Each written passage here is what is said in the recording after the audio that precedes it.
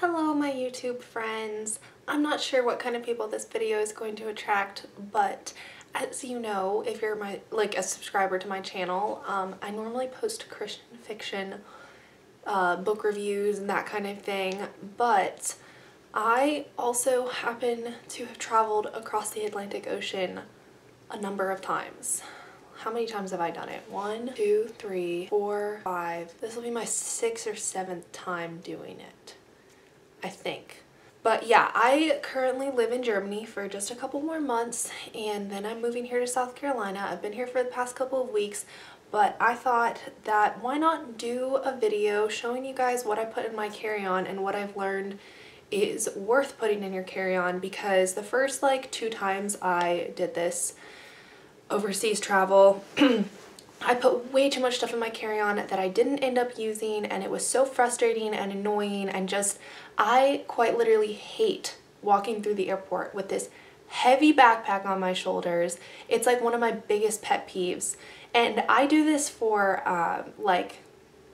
within Europe flights as well, back when I flew around in Europe a little bit. So this works for domestic and international. I've flown quite a bit. So the backpack I'm using is actually a hiking backpack. It has back support. The shoulder straps are amazing. It clips around in the front. I love this backpack. I've been using it this past week, and I honestly think I'm going to use this when I start going to college because it's so comfortable, and it has so much more space than you would think. But the first thing I do is I take my laptop. I don't typically use my laptop. Unfortunately, checking it is just such a terrible idea. So I stick it in. It's the first thing I use, and first thing I put in there, and it's kind of like a support, you'll see. And then I take the charger cord. So I wrap up the charger cord, and then in this backpack, there's like a little margin of space right next to the laptop that I just kind of stick it in. Sometimes I lay it flat across the bottom, which I think I will do for this go around. Okay, and then I do also take my camera and its charger with me, but I'm currently using my camera.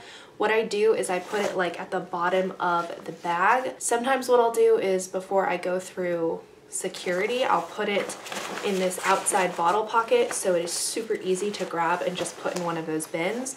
And then after I get through security, I repack my bag and put it at the bottom because I don't actually use my camera, which is a little annoying that I have to take it, but again, don't check electronics. Okay, and then the next thing I put in is a t-shirt. Tomorrow I'm happening to wear a long sleeve t-shirt, but just in case I get overheated or stuffy or something, I can take it off and put on a short sleeve t-shirt, or vice versa. Start off wearing this, get super cold, put that on. I'm not sure, we'll see how I'm feeling in the morning, but I just stick that at the bottom of the bag. Okay, and then the next thing I do is the biggest lifesaver, flying hack that I have ever thought of, and I'm so proud of myself for thinking of it.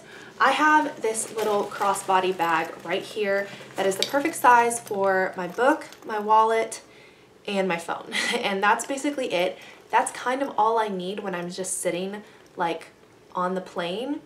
And then I also have a separate food bag that I will take out of this. But, so what I do is I have this, I take my book, because I love to spend the flight reading. I don't know why, I just love reading on planes for some reason. Anyway, I take the book, I stick it in here. Then I don't put my whole wallet in here. What I do is I take out my debit card, my ID, any cash I have on hand. I stick these 2 things in a little pocket on the back just so that I have them with me in case something happens to my backpack that I put in the overhead. I have this bag on me at all times. I put the wallet in this bag, also at the bottom. Now it's basically useless. It just has some Polaroid pictures in it and maybe some pennies. We have this bag. Also in this bag, I put in my phone and my phone's charger.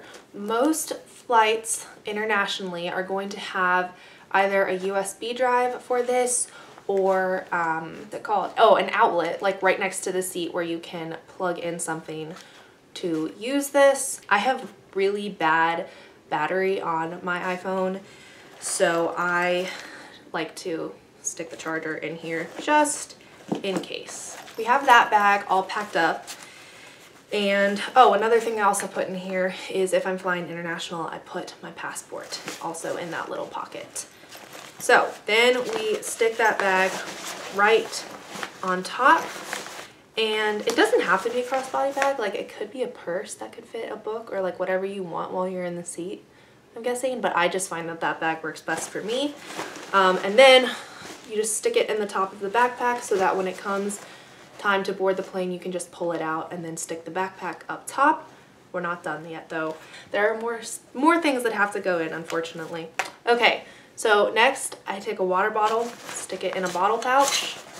I also have my earbuds, which I don't use very much, so sometimes I just leave them in the backpack. Sometimes I put them in that bag that I take with me into the seat. It really depends on how I'm feeling. If it's an overnight flight, yes, I take these and listen to music to try and help me fall asleep.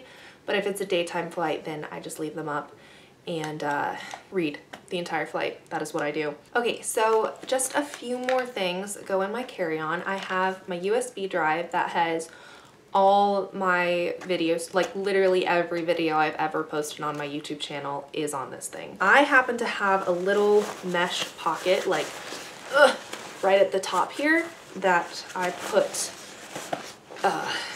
this USB drive in, and it's not a USB drive, it's a hard drive. Why am I calling it a USB drive? I don't know. So I put that in there, as well as any other charger kind of thing. So like my camera charger goes in there, the charger like for my earbuds just in case they run out of juice. And then I have some menstrual pads in there. I also have some of those in the crossbody bag just in case. Our bodies like to do weird things on travel days. And then this is a literal lifesaver. You will thank me later, whether you are a man or a woman. Put deodorant in your carry-on. Please. There are so many travel days when I like am even on the plane, I'm like, I feel absolutely disgusting. And I have deodorant in my carry-on and it makes me just feel like human again. And believe it or not, there is still more space in that little pocket, but we don't need to fill it.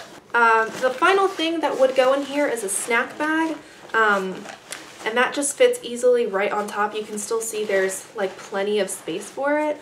I just don't have my snack bag packed yet. And then, so like I said, when it comes time to board the plane, I just grab that snack bag, this crossbody bag with my book and phone in it, and I sit down and enjoy a flight where I can like stretch out my legs, because this thing stays like right next to me or like right at my feet, but like it's not a huge bulky backpack, you know? And then if I decide I want to use my laptop, it's like you're allowed to get into your carry-on during the flight. Yeah, that is my packed carry-on.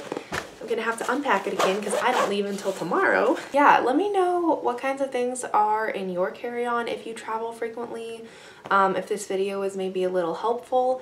Once I figured out that tip of, or that hack of having a separate smaller bag that you take out and then put your backpack up, oh my gosh, my life was just changed and it made traveling so much easier, and I'm so glad I figured that out. That's the video. I hope you enjoyed it.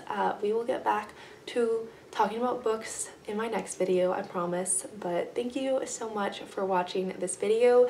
If you liked it, please don't forget to give it a like, and maybe you might want to see more traveling content in the future, but just press subscribe if you do. And I will see you in my next video, whatever that is. Until then, bye!